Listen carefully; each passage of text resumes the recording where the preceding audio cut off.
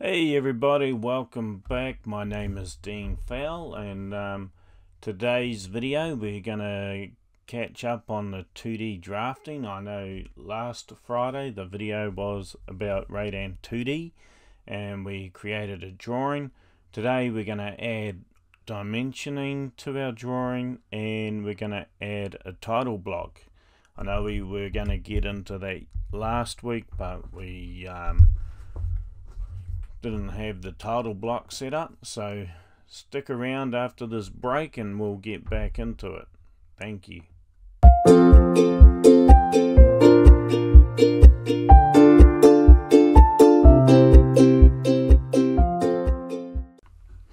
Okay, let's get started. Right, so you can see I've got my drawing open here. I've got my bend lines where I can take it up into a 3D file if I want to create a 3D file. In here I want to be able to throw in some dimensions on this thing, on this drawing, sorry. So when I come in here and put the dimensions on, I'm just going to go up to utilities and I'm going to go dimension utilities and I'm going to do automatic dimensioning. When I do automatic dimensioning, it's going to pull up a few features here and we can put some information on and then we simply hit OK. It'll go ahead and dimension the drawing for me. There'll be some other settings so you can change how you can view. You can see here it's giving me the hole size diameters I'm using, the quantity of the hole, so these holes here, right? And then I've got a couple of holes over on this item A here. So I'm just going to set this here in my drawing right up there. Okay, so now I have a drawing. I want to maybe send this out to the shop as a flat layout. I can come in here and we can go simply to cursor objects, right? We can recall a symbol. So if I recall a symbol, you may have a symbol somewhere for your drawing. I've got one here on my PC. I just have to go and find it.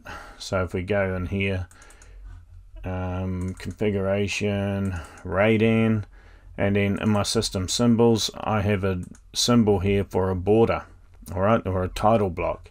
So if I open this, I can come in and I can put that title block right there, hit cancel the cursor object and it gets rid of the title block, and you can see here's my scale 1:1, drawing units, drawing number or name.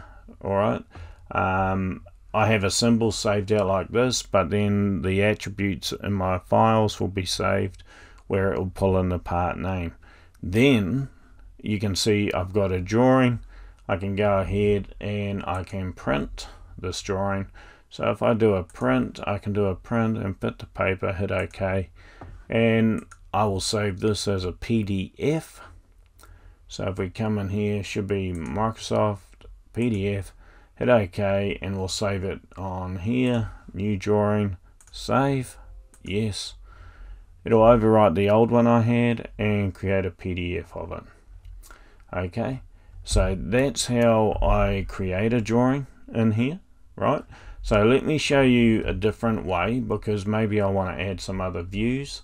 I can come in here and we can simply go, I'm just going to undo what I just did. Okay, I'm now going to go and hit the fold up from flat. It'll run through and it'll fold this up into a 3D file for me.